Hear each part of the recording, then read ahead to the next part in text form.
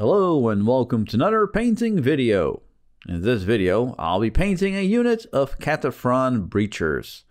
This is my second AdMech video, and here I will show you how I will paint my vehicles and servitors. These models are really cool. What do you do with a brain-dead cyborg servant?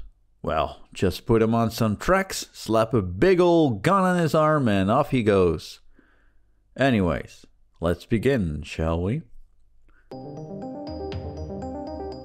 I first primed the model black using black primer from Vallejo.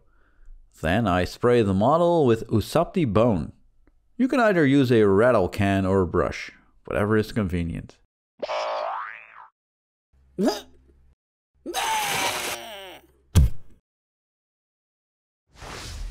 I then zenithal wraith bone over the model. This will make sure the upper parts will be lighter, and this will create a very subtle gradient. I spray the entire model with aluminum metal color from Vallejo. Because of the undercoat, this will become a very light metal color.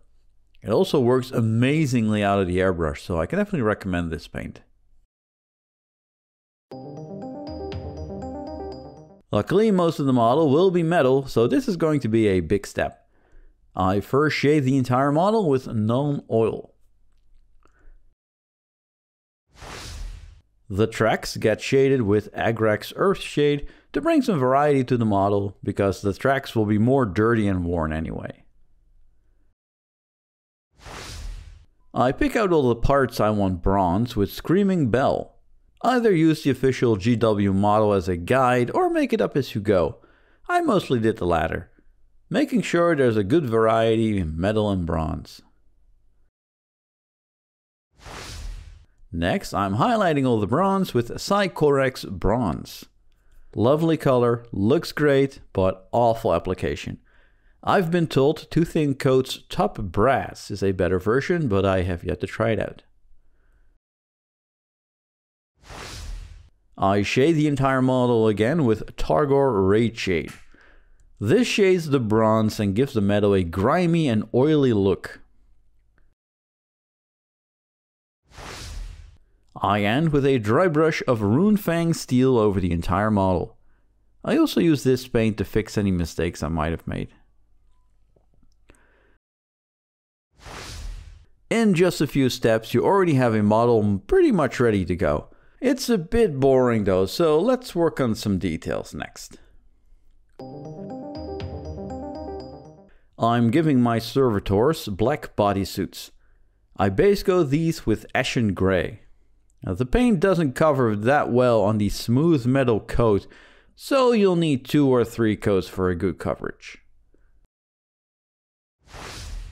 I shade with Nuln Oil. Layer with Mechanicus Standard Grey. And highlight with Dawnstone.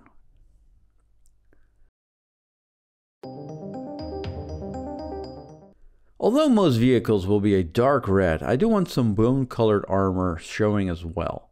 I base coat this with Xandri Dust. I layer with Ushabti Bone. I cover most of the armor, but I leave the previous coat in the recesses or shadows. And I highlight with Screaming Skull. Now this looks very identical to the inner lining of my Skitarii robes, but I will add some weathering later to differentiate. Red armor will be base coated with Khorne Red. And shaded with Carroburg Crimson. I'm going to stipple on Sanguine Scarlet to highlight the armor. There are different techniques here. You can just layer it on or glaze it on, but I personally like the stippling / feathering motion to bring some texture into the armor. I repeat the process with Evil Sunz Scarlet. I keep this layer a little bit smaller so the highlights will be more concentrated.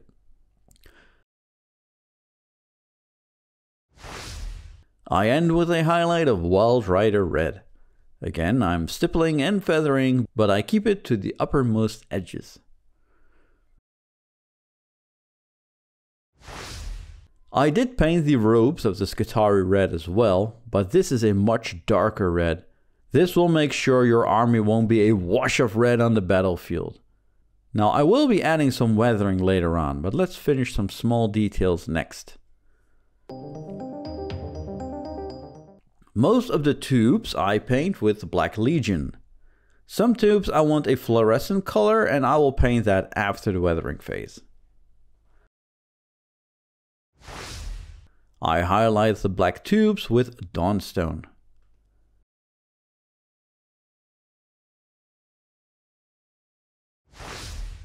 For warning stripes, I paint those white stripes with Vallejo white. I then paint the stripes with Iyanden Yellow.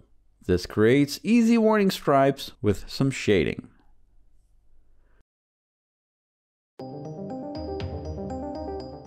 With Vallejo white that I used on the warning stripes, I also paint the Mechanicus Sigil. I shade the sigil heavily with Soulblight Grey. It's a great subtle wash for white, but you have to apply it heavily in order to see the effect. Half of the skull and the other half of the cock I paint with Corvus Black.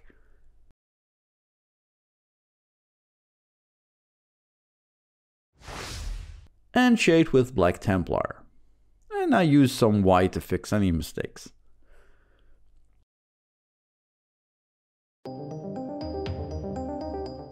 Now for weathering. I stipple on Leadbelcher on all the armor where damage could have been made. No need to overdo it, just add some scratches. I added some decals to the model, and with Evil Sunz Scarlet I damaged these as well, so they will be more integrated into the model. I then cover the entire model with streaking grime. And remove most of the grime with White Spirit.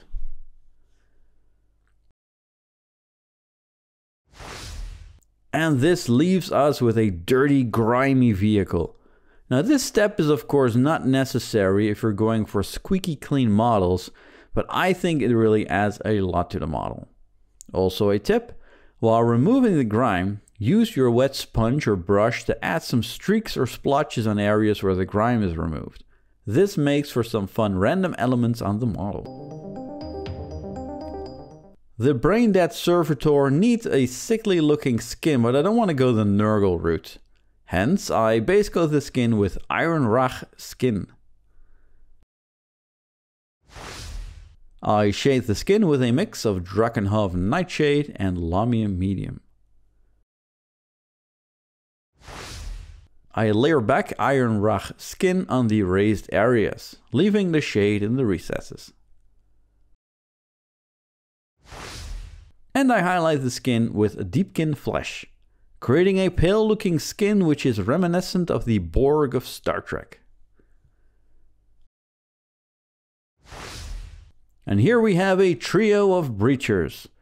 Now I did skip some stuff in this video like the plasma guns and the base, but you can watch how I painted that in the Skitarii video I made. Check the link in the corner. I will be painting the rest of my AdMech army, but it's probably going to be pretty much in the same vein as these two videos I've already made. So I'm not sure if it warrants another video, but I'll see.